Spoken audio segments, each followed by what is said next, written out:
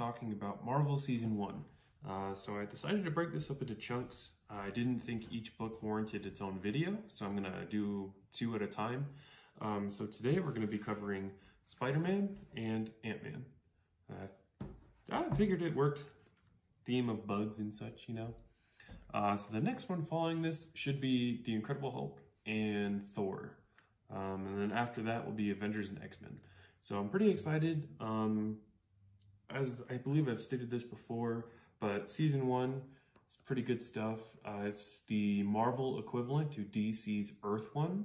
It's just like a spin-off series they did where they can just do not what-if stories, but almost like a modernized origin or new beginning of a story, if you will. So with this one, I've got my notes here. Overall, I thought it was good. I really enjoyed it. It was a good take on the classic Spider-Man origin. You know, typically Spider-Man's origin has been more or less the same throughout the years and the different variations of Spider-Man. Like if you look at the Ultimate Universe, it was almost beat by beat the same kind of thing. It's no different with this. It doesn't do anything crazy to stand out from other origin stories for Peter Parker or Spider-Man. But I still found it to be an enjoyable story. So if you'll see up here, the writer is Cullen Bunn and the artist is Neil Edwards. Now, Neil Edwards I'm not too familiar with, and I don't recognize the name and other things he's done. But Cullen Bunn I know because he did Venom for a while. He wrote for Venom when the version of Venom when Flash Thompson used the symbiote to be like a U.S. agent type dude. So I've read through some Bullen stuff before, and I actually really like what he did with Venom. So I was excited to read it when I saw his name. Let's see what else. Like I said before, I don't recognize Neil Edwards' name. I couldn't tell you anything else he's drawn, but I think the art works for this book. There's a couple shots like this where it really sets itself apart from the rest of the book. And even the stuff in the rain right here, I thought was really cool looking. So overall, between the writing and the art, I thought it was a really good book, just based on those 2 things. Yep, covered that. Yeah, some shots stand out more than others, and that's not to say that the rest of the book is drawn poorly or anything like that. It's just when he does those big shots, he makes them look really good. So huge positive, huge like points for that guy, you know, Neil Edwards, cool dude, based on this at least. So the biggest difference I found, at least with this kind of origin story or this take on the origin, was how fast the dude blows up. So it's a typical thing where he's got like a field trip at like a sciencey thing or whatever, and then kind of overnight he's blowing up. He did like a wrestling match or something like that, and then he gets an agent who gets him on these talk shows and stuff, and he starts promos. You'll see in this shot right here, he's actually at the mall doing promos for motorcycles and stuff.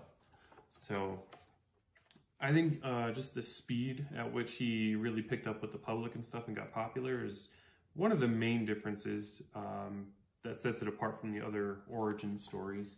You see here, this is basically exactly what happens in Spider-Man 1, directed by Sam Raimi. He finds the dude, and it was somebody he could have stopped earlier in the movie, and, you know, obviously he kills Uncle Ben and whatnot. So he finds him and then beats him up pretty good, actually. You see he's throwing down the Spider Smackdown.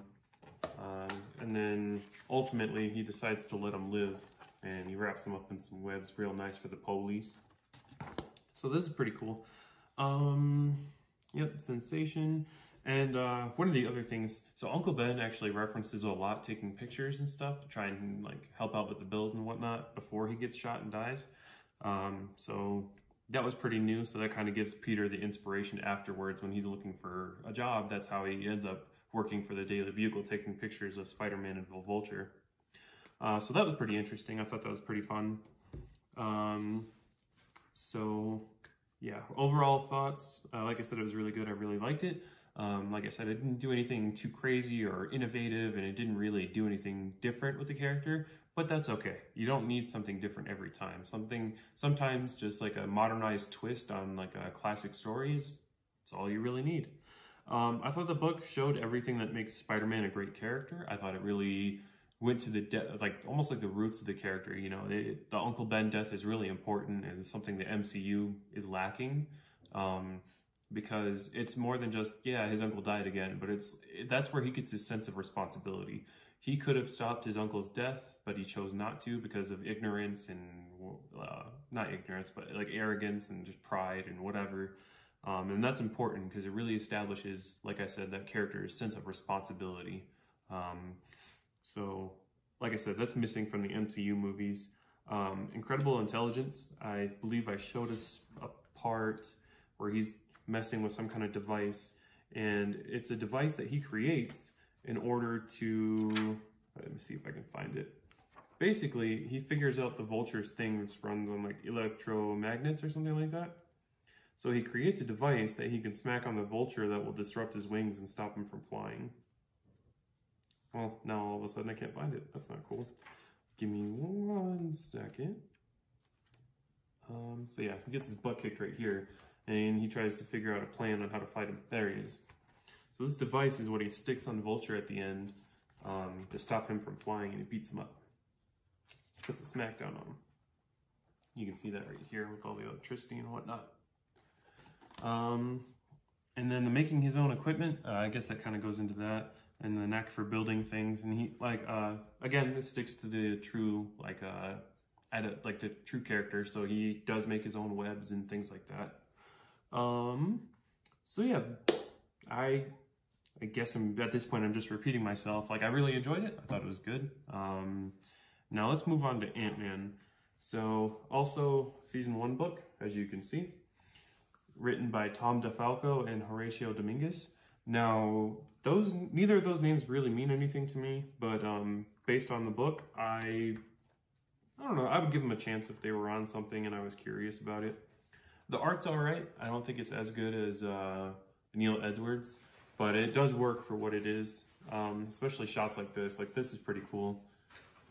For context, Hank Pym goes a little nuts and nobody believes him because they believe he's paranoid and stuff like that. So, yeah, he tries to get somebody to admit to something that they didn't actually do, and they had him wrapped up. And then this is a cool shot of like the giant wasps that Egghead creates.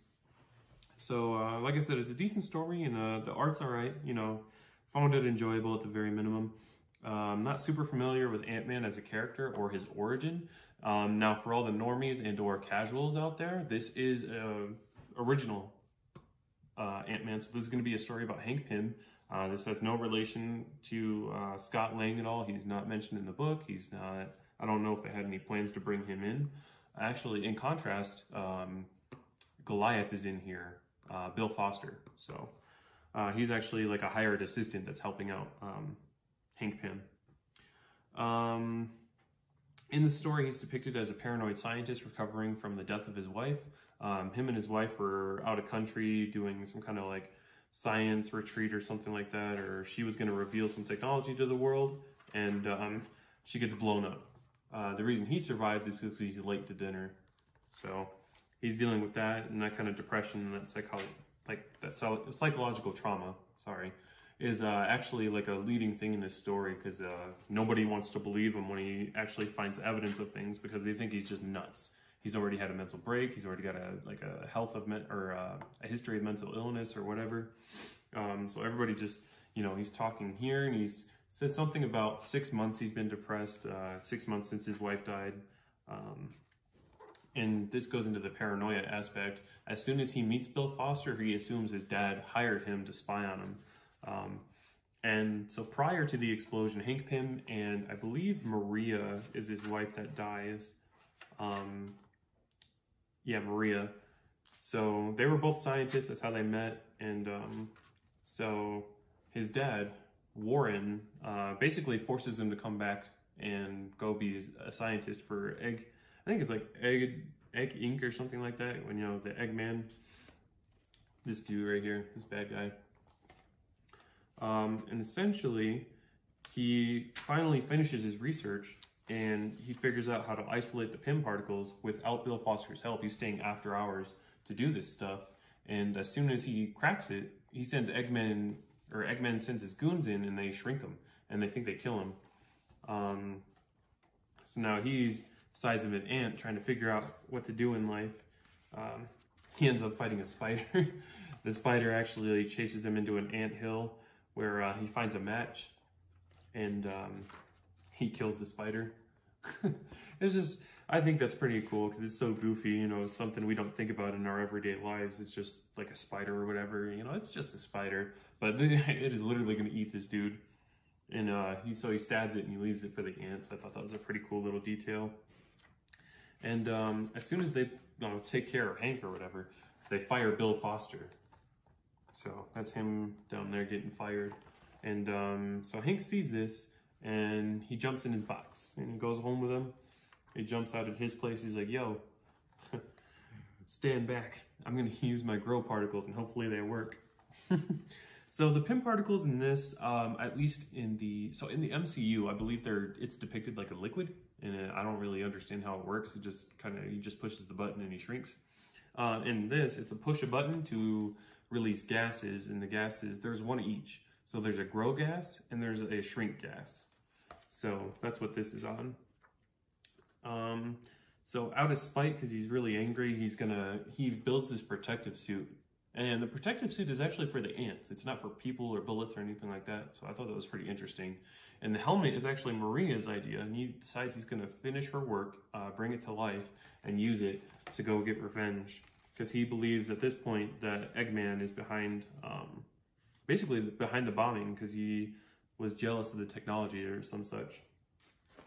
So he suits up and he's practicing. He goes into an anthill, ultimately tuning his helmet to the right frequency to communicate with the ants. And then, yeah, he jumps the guards.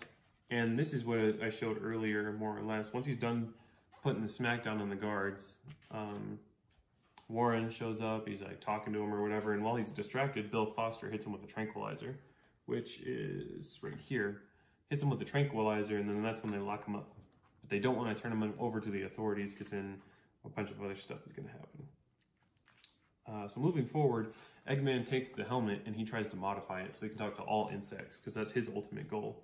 And he's talking about here how, like, just like in the Ant-Man movie, instead of shrinking people though, you just use the insects to do your dirty work. So here he's talking about like eating fuel lines or brake lines or whatever. This one is like you can put poison on the wasps' stingers. Same thing with here. And this is him demonstrating his control over them by having them swarm somebody and kill him. So ultimately he escapes via some gases he hid in his boot after he breaks out of the chair. And that's the giant wasp I showed earlier. And this is kind of like Bill Foster realizing like, hey, this guy's evil. I need to go help Hank. And so that's what this is about. And this is kind of cool. This is a little thing to demonstrate. Essentially, if they're close enough, the particles will work on multiple people, so that was pretty cool. So he shrinks down and they escape together, getting chased by giant wasps through the city. It's pretty goofy if you ask me. Could you imagine? So he goes back, fixes his helmet after escaping and all that, and Eggman sends all these giant bugs after him. So it's pretty wild. And he actually gets the idea from Bill. He decides to grow and start smashing bugs and stuff. So after this, he shrinks back down, jumps on the flying ant, and heads back to the lab so he can do his showdown with Eggman. And so this was actually one of my criticisms with the book. Something I didn't like about it is the ending felt very rushed. So, yeah, Eggman's got him in a position, he's smacking him up and stuff. He's got him in a position where he's going to kill him. And his dad steps in the way and takes the shot for him, so Hank can get away. And as you can see, Hank puts the beat down on him. So at this point, like I said, this is where it starts to get rushed. Like he realizes, he goes over and he's like, oh, he's gone, he's dead. And then very next page, he's just like, yeah, I'm just gonna go be Ant-Man then. Like there's no kind of resolution. You never find out who killed Maria. You never figure out like. I don't know, it just seemed like very sudden and just kind of just end, you know? I'm not a fan of the way it wrapped up, but I like the story. I just didn't like how it finished. So the other thing that made, other than the ending, that made this not as good in my opinion as the Spider-Man one is, so the villain of this is clearly and obviously just a copy and paste of Ant-Man. Just another dude with some growing particles making himself and just other things giant and small. Something that was different about the Spider-Man one, because obviously he fights the Vulture and he's got to use his smarts to outsmart him with technology and all that kind of stuff. So again, overall, I really enjoyed it. I thought it was a fun read. Like I said, I don't know much about the Ant-Man character, Hank Pym or Scott Lang otherwise, or either of them, really. So I did enjoy it, and I felt like reading a story about a character I didn't know about personally was pretty interesting, because you get a different perspective on the character.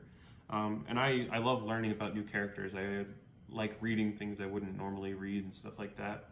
And that's pretty much what most of season 1 is. Most of the season 1 titles I would never go out and buy to read.